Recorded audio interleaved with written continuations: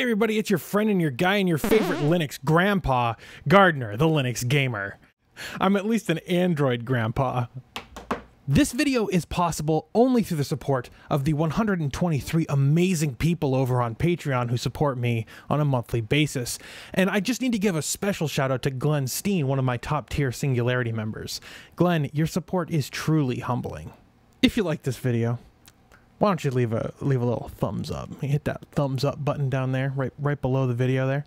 Thumbs up really helps the show out. If you don't like it, you can also tell me that you don't like it by hitting that thumbs down button.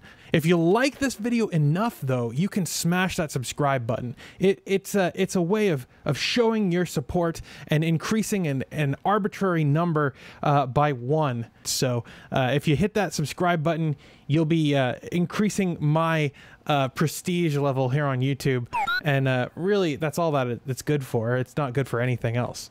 If you want to support this show in a way that actually matters, though, you can head over to LBRY. That's beta.lbry.tv/@TheLinuxGamer. It's a good time over there. I really like their platform. It's growing. It's maturing at an exponential rate, and I really like the way that LBRY works. So head over there, check it out. They're really cool.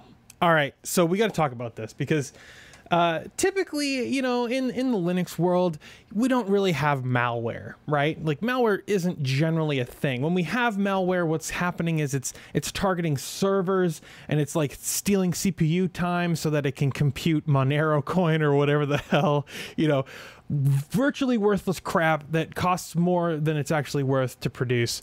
So Monero coin, that, you know, all these Bitcoin miners and stuff, whatever. That actually happened to me at my old day job, where I had I think I had an SSH daemon, and it was running version 7.2, I want to say. I don't remember exactly the number. Hold on, let's look this up. Yeah, I think it was 7.2. And there was a known vulnerability. So all of a sudden, there was a Russian hacking group that was mining Bitcoin, or Monero, I think it was actually, on my server. And it was disguising itself as a PHP process.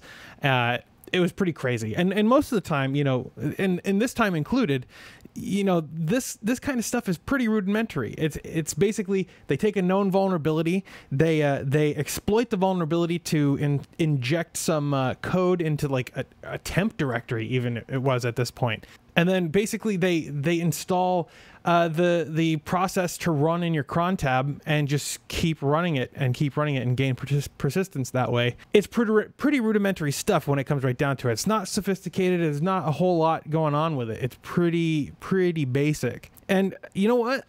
That seems like it's going to change, because Evil GNOME is this new malware that exists, that's been found in the wild. And so this was found by Intezer, and their security research group. They build themselves as a genetic malware analysis.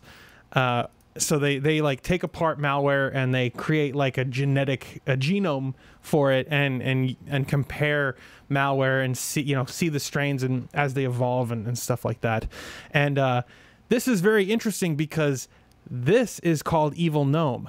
I'm not going to say GNOME here because this isn't GNOME. It's a GNOME extension called Evil GNOME. And for everyone who has given me so much grief, GNOME is like a GNU thing. So the G is G. I know that GNOME is pronounced gnome, but GNOME is pronounced GNOME. I can't put it more clearly or succinctly than that. So what the heck even is Evil GNOME? Well, that's a fantastic question. Evil GNOME is a shell extension for GNOME. And if you're not familiar with GNOME or you don't know how it works, GNOME it works kind of like a web browser where you can have extensions, you know, like AdBlock and whatever. But on GNOME, you can do awesome things like, you know, adding in, like modifying the way, you know, task switching works and changing. Yeah, I even did a video recently about a total rewrite of how window arrangement works, and it's really cool. There's a link up here. But Evil GNOME is a shell extension that spies on you. And that's pretty crazy to me. So, you know, one of the reasons that Linux doesn't have that many pieces of malware that target it is because Linux in general is pretty much a very small target in the first place. So if you want to, you know, write some code that's going to be effective against a lot of people, write it for Windows. You know, even write it for Mac OS before you write it for Linux. And the other thing is that Linux, you know, most of these hackers like to use Linux, and these black hat guys like Linux more than they like anything else. So why would they attack the system that they like the best? But what I find so strange about this is that with Linux market share being what it is, they decide to write malware not for Linux, but for a desktop environment that's used by a fraction of that freaking tiny market share. It's like, I don't understand the mentality here. I mean, maybe they are legitimately wanting to target a very high profile single target, and they want to do it effectively. I don't know. The way this is delivered it seems rather sophisticated compared to some of the other stuff that we've seen. So what's going on here? Well, Evil Gnome has a couple of modules, and each of these modules do something a little bit different. The first thing is that it's called Shooter Image. This first module is called Shooter Image, and it takes screenshots. And it takes those screenshots and it sends it to the command and control server. From now on, I'm going to say C2 instead of command and control. So the C2 server, which is like the coordinating server that controls all of the installations of this malware. The second module is called Shooter Sound, and it listens to your microphone, records that information, and sends it to the C2. That's crazy. I don't like the idea of that. Thankfully, this microphone is controlled by that mixing board, which has its own independent power source and can't be monitored without that mixing board being on, and it's not a whole lot of the time. But still, I mean, you know, not everybody has a setup like this, and I think even the webcam that I have for streaming has a microphone built in. So, you know, nobody's safe. The next module is called Shooter File, and it uploads files. It exfiltrates files. It looks through the system, finds a file that it wants to upload, and then it uploads it, which is scary. And finally, there's Shooter Ping, and Shooter Ping connects to the C2, and it asks for new information, new commands. You know, it's kind of standard fare at that point. There's also a unimplemented keylogger. Really, only the name Shooter Key exists. It doesn't have any functionality beyond the name, but that led Intezer to suspect that this was uploaded prematurely, like before this was ever finished. So Evil Gnome apparently is an unfinished piece of malware that can do quite a bit of spying on you, and it targets the GNOME Linux desktop. I mean, you know, you can actually get GNOME on some other operating systems, so maybe they are wanting to target BSD with GNOME on it. Who knows? But at this point, it's like, this is scary to me. So one of the things about Evil Gnome is that it actually gains persistence, much like other Linux malware has, by adding itself to your cron tab, and it executes the shell script that launches the shell extension once every minute. In the eventuality that Evil Gnome can't reach its C2 server, it will actually store files in a temporary directory, temporary subdirectory of the shell extension. And then it will, once it's able to connect to the C2 server again, it exfiltrates that data. So Intezer is also reporting that the majority of this code is unique. They have never seen anything like this code before.